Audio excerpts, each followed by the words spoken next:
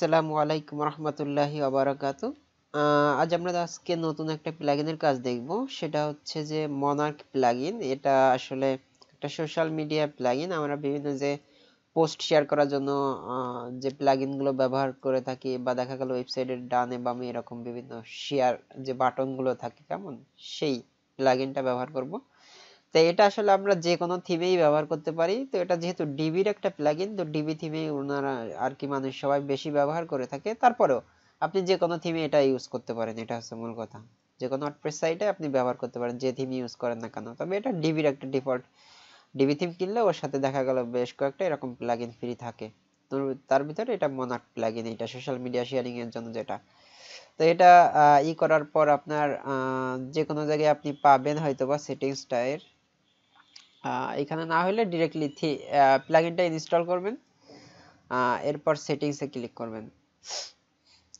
Click করার পর দেখেন এটা প্রথমে আছে লোকেশন, ঠিক আছে। তার লোকেশনটা আসলে কোথায় হবে? এই পাশে দেখেন সাইড বার, এই পাশে দেখেন ইনলাইন, পপ আপ, লাইন, ঠিক আছে। মানে যেখানে চান, যে কটা চান সবকিছু আপনি সেটিং করতে পারবেন। তো এখন সাইড বার আমরা মনে করেন ফার্স্টে এই পেজের এইখানে আর কি, ফ্রন্ট পেজের এইখানে আমরা দেখাবো এটা।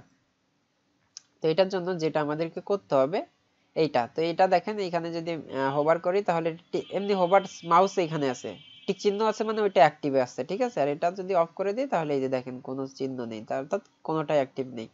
তো আমরা সাইড বারে এটা টিক চিহ্ন দিলাম, অ্যাক্টিভ হয়ে গেল। এরপরে এটা সেভ চেঞ্জেস দিব। ওকে, এরপরে আসি, পরে যে দেখেন অটোমেটিক্যালি চলে গেছে অ্যাড নেটওয়ার্কস, এই সেকশনে চলে গেছে। তো অ্যাড নেটওয়ার্কস এই সেটিংসটা একবার করলেই হবে। অর্থাৎ আপনি কোন কোন নেটওয়ার্ক এখানে দেখাইতে চান, ফেসবুক, লিংকডইন, এই বিষয়গুলো। অ্যাড নেটওয়ার্ক এখানে ক্লিক করলে দেখেন ফেসবুক, তো ফেসবুকে এখানে জাস্ট প্লাসে ক্লিক করলে এটা টিক চিহ্ন দেখাবে। আর দেখেন এই সবগুলোতে হোভার করলে কিন্তু শুধু প্লাসই দেখাচ্ছে। টুইটারে দিলাম, তারপর গুগল প্লাস দিলাম, এরপর পিন্টারেস্ট দিলাম। এইভাবে আপনি যে যতগুলো দেওয়ার দরকার, লিংকডইন দিলাম, জিমেইলে দিলাম, মনে করেন আমি 5টা বা 4টা যা আছে এটা দিলাম। আর যদি এটা কোনোটা বাদ দিতে চান তাহলে জাস্ট ক্লিক করলে মাইনাস হয়ে যাবে, বাদ হয়ে যাবে। ওকে, এইভাবে জিনিসটা করা যাবে। অ্যাপ্লাই। এরপর যদি কোনোটা ড্র্যাগ অ্যান্ড ড্রপ, কোনোটা উপরে নিচে দিতে চান, যে ফেসবুকের পরে এটা আসবে, এরপরে এটা আসবে, তাহলে আপনি এটা এইভাবে দিতে পারেন। এখন সবকিছুর ক্ষেত্রে এই সবকিছুর যে বিষয়টা, এই শুধুমাত্র টুইটারের জন্য এখানে টুইটারে আপনার যে ইউজার নেমটা, সেই ইউজার নেমটা দিবেন। তো আমার ইউজার নেম হচ্ছে আরিফুল ফুরকান টুইটারে, এটা দিলেই হবে। এরপরে সেভ চেঞ্জেস, অর্থাৎ আমার এটাও দেয়া হয়ে গেল। সেভ চেঞ্জেস কাজ করছে, আচ্ছা সেভ চেঞ্জেস হয়েছে। এরপরে আসি, এটা হচ্ছে side bar, inline, pop up. একটু আগে ওই যে লোকেশনের যে বিষয়টা বলছিলাম, কেমন। তো এখন লোকেশন যেটা যেটা দিছেন এইটা, এবার এর সেটিংস গুলো হচ্ছে এই জায়গা। সাইড বারের জন্য সেটিংস কি, ইনলাইনের জন্য সেটিংস কি, তখন আপনার যেটা দরকার সেটার। এখন সাইড বার আমরা অ্যাক্টিভ করছি, তাহলে সাইড বারের সেটিংসটা এখানে দেখবো। তো সাইড বারের সেটিংসে দেখেন এই যে হোভার করলে বিভিন্ন স্টাইল আপনি পাচ্ছেন, এবং কোন স্টাইলটা এখন আপনি চাচ্ছেন বিষয়টা দেখছেন। বেশ কিছু এটা আমার মনে করেন এটাই ভালো লাগছে, তাই আমি এইটাই রাখলাম, এটা ঠিক আছে। অথবা এটা যদি চান, এটা যেটা চান যে কোনো একটা দিতে হবে। এবার আইকন গুলো কি দেখেন, সার্কেল দিবেন নাকি এই যে চারপাশে একটু রাউন্ডেড দিবেন, নাকি স্কোয়ার দিবেন, এটা হচ্ছে কথা। তারপর সাইড বার ওরিয়েন্টেশন, লেফটে নাকি রাইটে, তার লেফটে দেয়াই ভালো লাগবে এই পাশে, তাই না। এটা তাহলে লেফটেই রাখলাম। তারপরে ইন্ট্রো অ্যানিমেশন, স্লাইড রাইট, স্লাইডটা মানে এই যে যখনই মাউসের এখানে আসবে, এটা কি এই পাশ থেকে স্লাইড হবে নাকি এই যে যে অ্যানিমেশনটা, সাধারণত যেটা আমরা বলে থাকি অ্যানিমেশন, সেইটাই আছে আপনার এখানে স্লাইড রাইট দেওয়া থাকলো। এবার ডিসপ্লে শেয়ার কাউন্টস, আপনি কি দেখে দেখাবেন যে কতজন শেয়ার করলো বা কি দেখি। তো এইগুলো আসলে সাধারণত না দেখানোই বেটার। আপনার সাইট যদি অনেক নতুন হয়, বা আপনার সাইটে যদি প্রচুর শেয়ার হয় কোনো পোস্ট বা যেগুলো হোক, তাহলে আপনি এটা শেয়ার কাউন্টটা যদি দেখান, তাহলে মানুষ দেখে সেটা আর কি তার কাছে ভালো লাগবে, যে না এত মানুষ শেয়ার করছে, আমিও শেয়ার করি। আর যদি না হয় তাহলে শেয়ার করার এই অপশনগুলো ডিসেবলই থাকুক, ইনেবল করার দরকার নেই। ডিসপ্লে অল নেটওয়ার্কস বাটন, এখানে এটা হচ্ছে যদি দেন তাহলে অল নেটওয়ার্কস এর বাটনে অল নেটওয়ার্কস এরকম একটা বাটন থাকবে, এখানে ক্লিক করলে বাদ বাকি নেটওয়ার্ক গুলো দেখাবে এটা। অ্যাড আইকন স্পেসিং, আইকনের ভিতর স্পেস থাকবে কিনা। এখন দেখেন উপরে কোনো স্পেস নেই, যখন এটা দিবেন তাহলে নিচে ডানে বামে আর কি উপরে নিচে একটা স্পেস পাবেন, এটা হচ্ছে কথা। হাইড অন মোবাইল ডিভাইসে এটা হাইড করতে চান কিনা, তো এই মিডিয়া এই পাশে সাইড বার আসলে মোবাইলে আমার দেখানোর দরকার নেই, দেখাইলে মোবাইলে এই পেজটা দেখতে গেলে এরপরে আবার যদি সাইড বার এই পাশে থাকে তা দেখতে কেমন দেখাতে পারে, তো এটা আপনার উপর ডিপেন্ড করবে আপনি কোনটা দিতেছেন। এরপরে যে কাস্টম কালার গুলো, এই কাস্টম কালার গুলো যদি আপনি সেট আপ করতে চান তাহলে এখানে custom colour, background colour, hover background colour, icon colour, hover icon colour, এইগুলো কোনটা কোনটা চাচ্ছেন। এখন এই যে শেয়ারের যে বিষয়টা, এই শেয়ার বাটনটা আসলে কোন কোন পেজে দেখাইতে চান বা কি দেখি, এখানে কি পোস্ট অথবা যে কোনো পেজ নাকি হোম পেজে, তো আমি পোস্টের জন্য এটা দেখাবো না, মনে করেন হোম পেজের জন্য আর অন্যান্য যে পেজগুলো আছে সেইগুলোর জন্য জাস্ট মনে করেন এটা আমি দেখালাম। ওকে, আর এখানে প্রজেক্ট প্রোডাক্ট অনেকগুলো আছে, তো আমি এতটুকু সেভ চেঞ্জেস দিলাম। এবার আমি আমার সাইটটা রিলোড দিই। ওকে, তো দেখেন এই যে চলে আসছে। তো এখানে দেখেন যে এখানে ক্লিক করলে এই যে অল বাটন আমরা দিছিলাম, সেই অল বাটনের এই বিষয়টা কিন্তু এখানে চলে আসছে। কেমন, তো অল বাটন যদি দিতে হয় তাহলে এখানে আপনি চাইলে কমাই দিতে পারেন। আর এখানে খুবই সুন্দর একটা অপশন আছে, এখানে ক্লিক করলে এটা এটা হাইড হয়ে যাবে, আবার এখানে ক্লিক করলে এটা এভাবে আসবে। তো অন্যান্য পেজে যেহেতু আমাদের ওইটা দেওয়া শুধুমাত্র হোম এবং পেজ, তো অর্থাৎ অন্যান্য পেজে গেলেও আপনারা এই অপশনটা এখানে পাবেন। ঠিক আছে,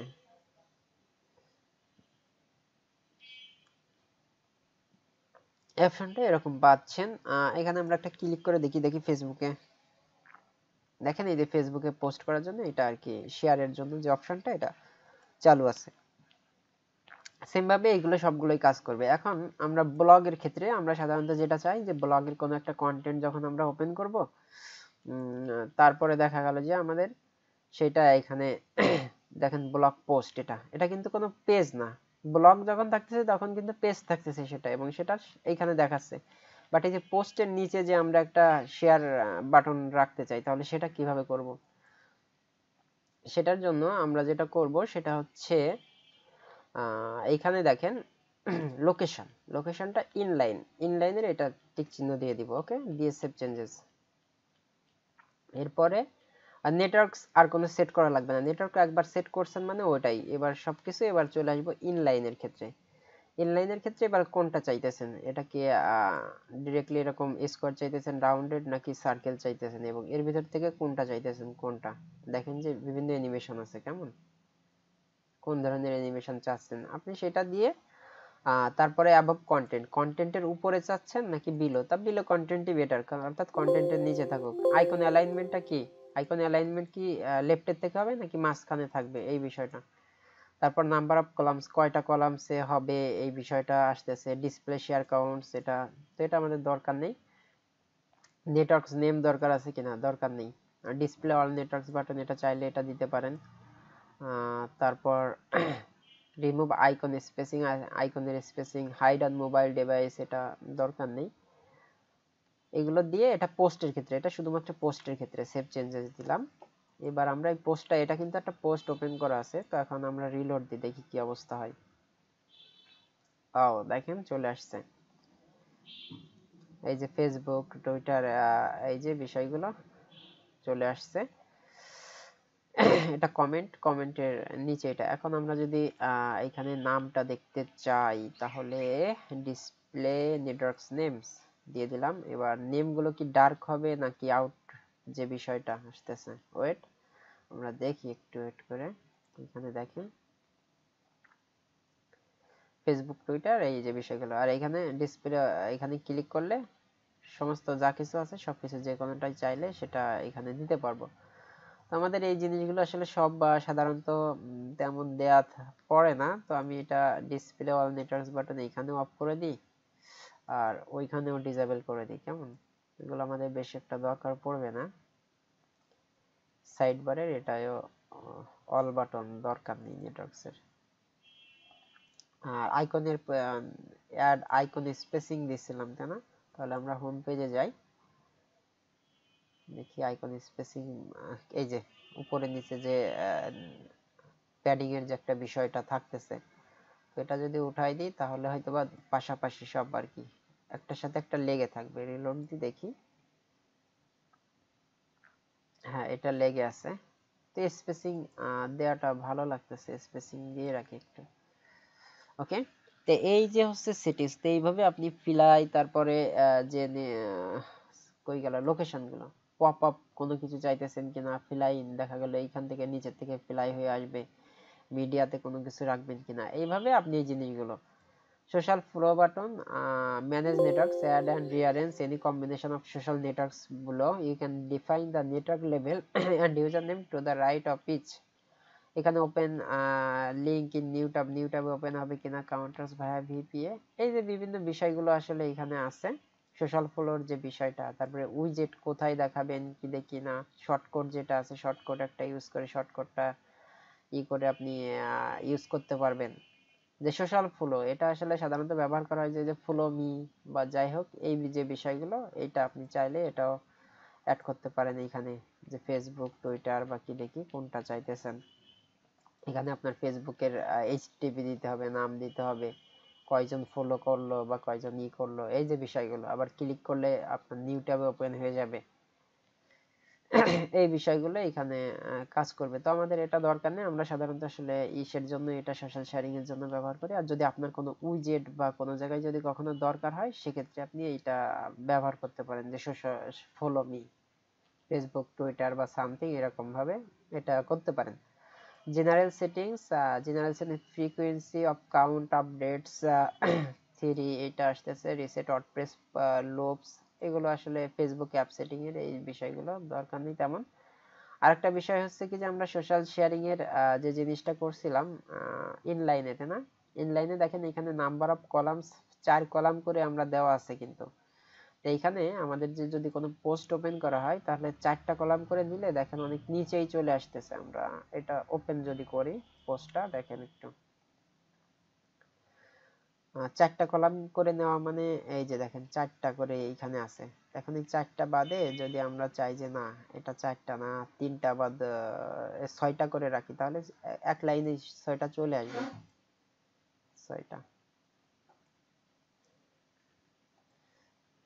রিলোড দিলাম,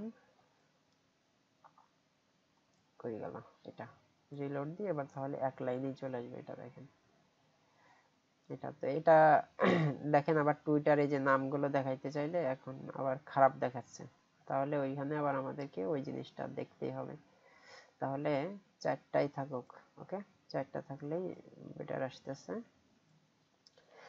এই ছিল অপশন গুলো। এরপরে এই যে সেটিংস এর যে অপশনটা, গুগল ফন্টস ইউজ করতেছেন কিনা, তারপরে এখানে ক্লিক করলে ইনাবেল আপডেটস, অর্থাৎ আমার এইটা এই প্লাগইনটার আপডেট ভার্সন যদি কোনো কিছু আসে সেক্ষেত্রে ইউজার নেম এবং পার্সোনাল এপিআই কি আছে যেটা ডিবি থিম কিনলে যেটা থাকে সেটা এইখানে ক্লিক করলে আপনি যে সেটিংসটা কেবলমাত্র করলেন, এই যে বিভিন্ন ইনলাইন বা সাইড বারের, আপনি দেখা গেল যে কোনো ডেভেলপার বা ওয়েব এজেন্সিতে কাজ করলে দেখা গেল কারোর জন্য ওয়েবসাইট তৈরি করলে, সেম ধরেন একটা ওয়েবসাইট থেকে আরেক ওয়েবসাইটে এই সেটিংসগুলো যদি ইম্পোর্ট এক্সপোর্ট করতে চান তাহলে এটা এক্সপোর্ট করতে পারেন এই সেটিংসটা, এবং পরবর্তী অন্য সাইটে গিয়ে সেই ফাইলটা সিলেক্ট করে দিয়ে ইম্পোর্ট করলে ওই সেম সেটিংস যেগুলো করছেন অটোমেটিক্যালি সবই ওই সাথে সাথে ওইখানে সেট আপ হয়ে যাবে, আপনার বারবার একই জিনিস বারবার করা লাগবে না।